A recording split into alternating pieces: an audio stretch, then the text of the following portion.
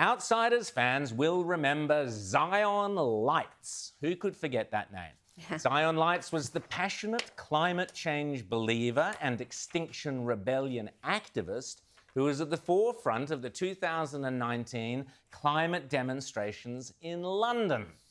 Zion then appeared on the BBC in an interview with Andrew Neil and had quite an epiphany.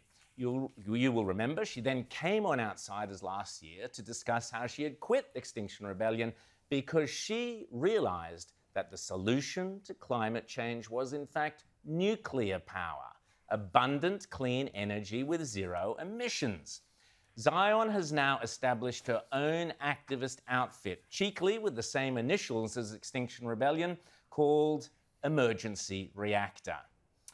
Zion, welcome back to Outsiders. How are you?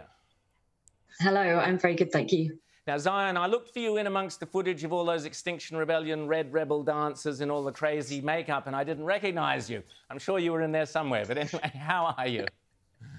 I'm good, thank you. Busy. Now, tell us how you're busy. Tell us about Emergency Reactor. Tell us about your new program, what you're doing. There was a great article in The Australian the other day about you. Tell us what you've been up to and your thoughts going forward. Well, I've mostly been trying to work on public engagement and help people to understand that we need nuclear energy. You find that the same people who are worried about climate change are kind of referring to the IPCC report saying, you know, it's drawing our attention to what's happening around the world, but they tend to ignore the section on energy.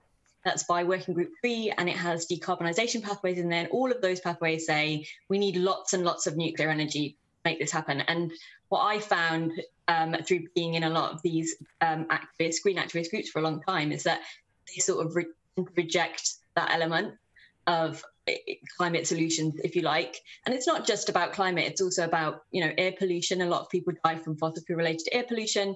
You know, nuclear is just the best option. You look at so many things. You look at land footprint, it's very small because it's energy dense. We should be building these reactors everywhere. And that's quite a controversial thing to say, especially for someone in this space, in the environmental space. I'm trying to change that. So I've been working with organizations all around the world to help educate them and help them get the message out there. And I think actually you can't talk about climate and climate solutions without talking about nuclear. It's just not possible. You're ignoring a big, you know, part of what we need to address all of the issues that we're facing right now. And actually we need more energy. Even if it wasn't a climate crisis, we need more energy. We all use huge amounts of energy. We're very good at finding new ways to use lots of energy, things like cryptocurrency now, using vast amounts. That's not going to stop. That's always going to be the case. So we just need to make sure we have lots of clean, abundant, cheap energy for everybody. It seems like a no-brainer to me. But I've been working with Voices of Nuclear in France. We just did a project action a few days ago where we've got some photos of that, Zion. We'll put those photos up as you keep talking. Yeah. And just tell me here this. It was. Tell us about Britain and nuclear power, because there is nuclear power in Britain, but are you arguing for more nuclear power or a better mix? What is it you are arguing for in Britain? Well, actually, in Britain, most of our reactors are old, and I think 14 and 15 of them are due to be shut down in the next few years. They're not going to be renewed.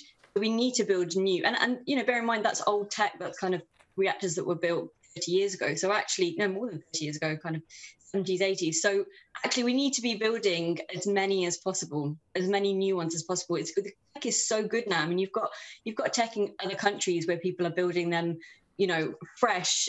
It takes 3 or 4 years. And the new tech, they can even recycle the waste. We're so far behind technologically. I think it's actually kind of embarrassing, and we really need to be investing in this now. And it brings lots of jobs as well to people. You're light years ahead of us. Rita. Yes, well, it's kind of ironic that the biggest opponents of nuclear are climate change activists who should be embracing it.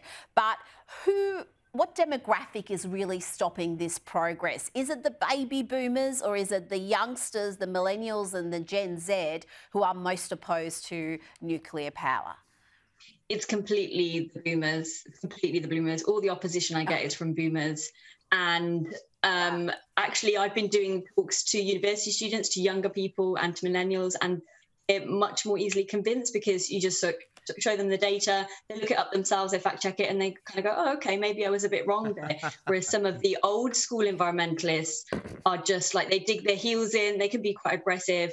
It's been very difficult actually challenging them. I've had lots of articles written about me, but they're wrong. And actually, let's be honest, what has their anti-nuclearism achieved in all this time? If we had built these reactors in the 70s like France did, France has a very low clean energy mix, low carbon mix. If we had built them in the 70s, we wouldn't have climate change. James? What have they contributed? But Zion, isn't the issue here that so many of the activists who are anti-nuclear are really anti-energy because they're anti-capitalist and they do not want to see a society that has large amounts of inexpensive and low carbon intensity energy, because simply they actually see that as the real demon. They're not trying to fight against carbon. They're actually trying to fight against capitalism and for a socialist revolution where everybody is poor, but somehow, I suppose, maybe more authentic or something.